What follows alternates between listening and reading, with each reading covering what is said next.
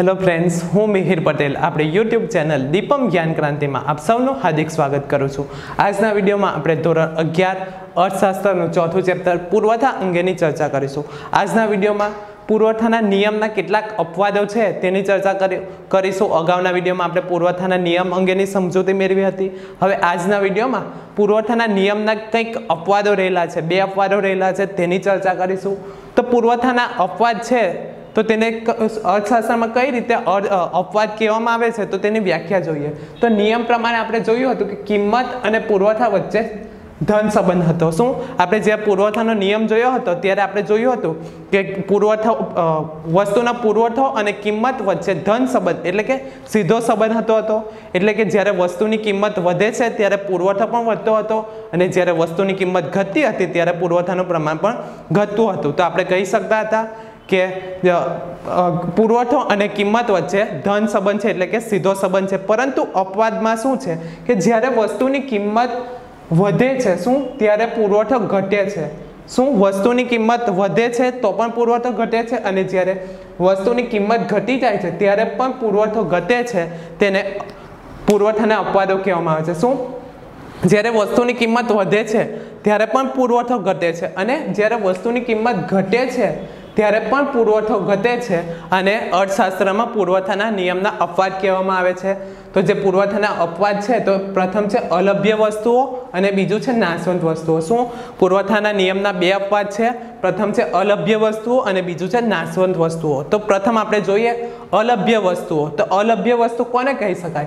केटलीक वस्तुनी किंमतमां गमे तेटलो फेरफार थाय। शुं केटलीक वस्तुओनी किंमतमां गमे तेटलो फेरफार थाय छतां पुरवठामां फेरफार थतो नथी। शुं कोई पण वस्तु होय तो एनी किंमतमां फेरफार थाय परंतु तेना पुरवठामां कंई फेरफार थतो नथी। एटले के पुरवठानुं प्रमाण वधतुं नथी के पुरवठानुं प्रमाण घटतुं नथी। तो तेवी वस्तुने शुं कहेवामां आवे छे? अलभ्य वस्तुओ। तो आ जे अलभ्य वस्तुओ छे तो तेमां शानो समावेश थाय? तो प्राचीन काळनी कोईक मूर्ति होय छे, कोई प्राचीन काल में एटले कोई व्यक्ति द्वारा लखवामां आव्युं होय तेवा पुस्तकोनो समावेश थाय छे। तो प्राचीन कालना सिक्का, जे प्राचीन कालना सिक्का होय छे तो ते अलभ्य होय छे। तेवी ज रीते कलाकृति होय, प्राचीन मूर्ति होय तो ते अलभ्य वस्तुओ छे। एटले के ए वस्तुओ जे होय छे तेनुं उत्पादन वधारी शकातुं नथी। एटले के ज्यारे वस्तुनी किंमत वधे छे तो जे आ अलभ्य वस्तुओ छे तो तेनो पुरवठो एटले के पुरवठाना प्रमाणमां वधारो थई शकतो नथी, तेने अपवाद कहेवामां आवे छे। एटले के अलभ्य वस्तुओ छे जे अर्थशास्त्र में पुरवठाना नियमना अपवादों में आवे छे, एटले के पुरवठो वधारवो शक्य नथी। शुं आ जे अलभ्य वस्तुओ छे तेनो पुरवठो आपणे वधारी शकता नथी। जो प्राचीन काळनी मूर्ति होय तो तेनी किंमत वधे छे तो आपणे पुरवठो वधारी शकीए? ना, नहीं वधारी शकीए। तेवी ज रीते प्राचीन काळना कोई सिक्का होय तो तेनी किंमत वधी जाय छे तो आपणे तेना पुरवठामां वधारो करी शकता नथी, जे अपवाद दर्शावे छे। तेवी ज रीते नवुं उत्पादन शक्य नथी। शुं आ जे अलभ्य वस्तुओ छे तो तेनो फरी अत्यारे वर्तमान समयमां उत्पादन थई शकतुं नथी, तेथी अपवाद छे। हवे जोईए नाशवंत वस्तुओ।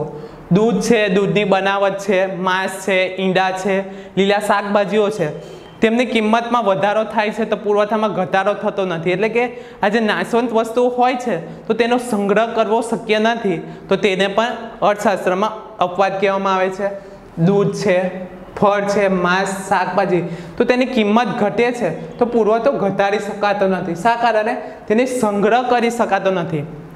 एटले के दूधनी किंमत घटी जाय छे तो पुरवठो घटाडी शकातो नथी के आपणे दूधनो संग्रह करी शकता नथी। एटले के आपणे लांबा गाळा सुधी दूधनो संग्रह करी शकता नथी, तेथी अपवादमां आवे छे। ए आपणे जोयुं पुरवठाना नियमना बे अपवाद छे। प्रथम छे अलभ्य वस्तुओ अने बीजुं छे नाशवंत वस्तुओ। एटले के पुरवठाना नियमना अपवादोमां शुं हतुं के किंमत घटी जाय छे तो पण पुरवठो घटे छे अने किंमत वधे तो पण पुरवठो वधे छे, तो तेने पुरवठाना नियमना अपवाद कहेवामां आवे छे। हवे जोईए बजारनी वस्तुनी किंमत निर्धारण। लॉन्ग क्वेश्चन माटे आईएमपी क्वेश्चन छे के बजारमां वस्तुनी किंमत निर्धारण एटले के बजारमां अर्थशास्त्रमां बजार जे होय छे तो तेमां वस्तु के कोई सेवानुं किंमत निर्धारण कई रीते थाय छे, एटले के किंमत कई रीते नक्की थाय छे तो तेने किंमत निर्धारण कहेवामां आवे छे। तो किंमत निर्धारण एटले बजारमां मांग थती, शुं कोई बजारमां कोईक वस्तुनी मांग थती अने वेचाती वस्तु के सेवानी किंमत केवी रीते नक्की थती हशे तेनी समजूती दर्शावे छे, तेने કિંમત નિર્ધારણ કહેવામાં આવે છે। શું? બજારમાં માંગ થતી અને વેચાતી વસ્તુની માંગ વસ્તુની કે સેવાની કિંમત કેવી રીતે નક્કી થતી હશે તેની સમજૂતી જે દર્શાવે છે તેને કિંમત નિર્ધારણ કહેવામાં આવે છે। બીજી વ્યાખ્યા જોઈએ તો કોઈક ચીજ વસ્તુ કે સેવાની કિંમત, શું? કોઈક વસ્તુ કે સેવાની કિંમત માંગ અને પુરવઠાના, શું? કિંમત માંગ અને પુરવઠાના પરિબળો દ્વારા નક્કી થાય તેને કિંમત નિર્ધારણ કહેવામાં આવે છે। એટલે કે કોઈ પણ વસ્તુ કે સેવાની કિંમત કઈ રીતે નક્કી થાય છે તો તેની માંગ અને પુરવઠાના પરિબળો દ્વારા તે વસ્તુની કિંમત નક્કી થાય છે। આપણને એવો ખ્યાલ હોય છે કે જે ઉત્પાદક કે પેઢી હોય છે તો તે વધુ નફો મેળવવા માટે વસ્તુની માંગ એટલે કે વસ્તુની કિંમત નક્કી કરે છે, પરંતુ અર્થશાસ્ત્રમાં એવું નથી। જે ગ્રાહકની માંગ હોય છે એટલે કે જરૂરિયાત પ્રમાણે ગ્રાહક તેની ખરીદી કરે છે તેના કારણે વસ્તુની કિંમત નક્કી થાય છે। શું?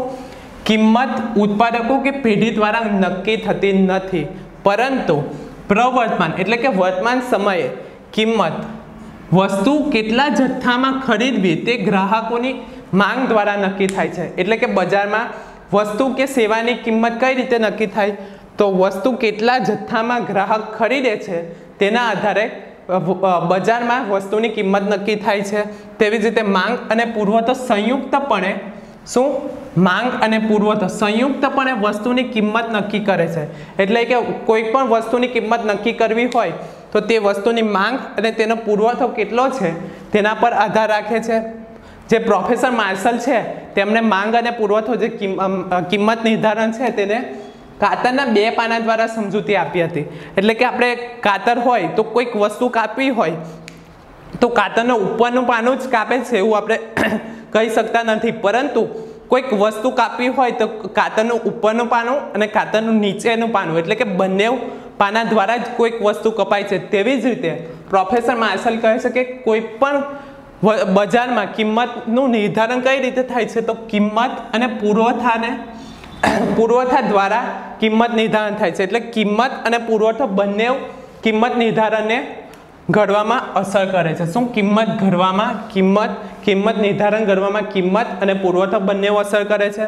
હવે આપણે તેની આકૃતિ અને અનુસૂચિ દ્વારા સમજૂતી મેળવીએ તો જે ટેબલ દર્શાવવામાં આવે છે તેને અનુસૂચિ કહેવામાં આવે છે। આપણે અગાઉના જ વિડીયોમાં જોયું હતું કે અનુસૂચિ દ્વારા આપણે કહેવું હોય તો જ્યારે વસ્તુની કિંમત 10 રૂપિયા હોય છે ત્યારે વસ્તુની માંગ 1000 થાય છે। તેવી જ રીતે ત્યારે બજારમાં પુરવઠો 200 હોય છે, પરંતુ કિંમત વધે છે ત્યારે જ્યારે કિંમત વધીને 20 થઈ જાય છે ત્યારે વસ્તુની માંગ 800 થઈ જાય છે અને પુરવઠો વધીને 400 થઈ જાય છે। તેવી જ રીતે જ્યારે વસ્તુની કિંમત 30 થઈ જાય છે ત્યારે માંગ અને પુરવઠો સરખો થઈ જાય છે તેને કિંમત નિર્ધારણ કહેવામાં આવે છે। એટલે કે જ્યારે વસ્તુની કિંમત 30 હોય છે ત્યારે વસ્તુની માંગ પણ 30 હોય છે અને બજારમાં તેના પુરવઠાનું પ્રમાણ પણ 600 હોય છે। જે આ કિંમત વસ્તુની માંગ અને વસ્તુનો જે પુરવઠો સરખો દર્શાવે છે તેને સમતુલા કિંમત કહેવામાં આવે છે। શું?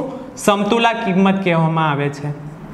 હવે કિંમત વધીને 50 થઈ જાય છે તો જે વસ્તુની માંગ હતી તે ઘટી જાય છે એટલે કે ઘટીને 200 થઈ જાય છે, પરંતુ કિંમત વધવાના કારણે પુરવઠો વધીને 1000 થઈ જાય છે। એટલે કે આપણે કહી શકીએ કે જ્યારે વસ્તુની કિંમત વધે છે ત્યારે પુરવઠો બજારમાં વધે છે અને પરંતુ વસ્તુની માંગ ઘટી જાય છે, અને જ્યારે વસ્તુની કિંમત 30 રૂપિયા થઈ જાય છે ત્યારે વસ્તુનો જે પુરવઠો હોય છે તે અને વસ્તુની માંગ સરખી થઈ જાય છે તેને સમતુલા માંગ કહેવામાં આવે છે।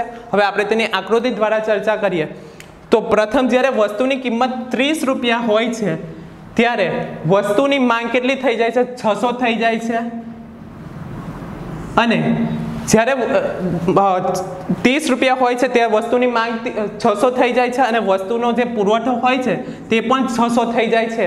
તો આપણે કહી શકીએ કે E અને Q રેખા સમતુલાનો બિંદુ દર્શાવે છે। અહીં જે E બિંદુ છે એ સમતુલાનો બિંદુ દર્શાવે છે, જે આપણે અગાઉ જ જોયું હતું કે જ્યારે વસ્તુની કિંમત 30 રૂપિયા હોય છે ત્યારે વસ્તુની માંગ અને પુરવઠો સમાન થઈ જાય છે તેને સમતુલા બિંદુ કહેવામાં આવે છે। એટલે કે જ્યારે વસ્તુની કિંમત અને પુરવઠો સરખું થઈ જાય છે તેને સમતુલા બિંદુ કહેવામાં આવે છે, પરંતુ જ્યારે વસ્તુની કિંમત વધી જાય છે ત્યારે પુરવઠામાં ઘટાડો થાય છે।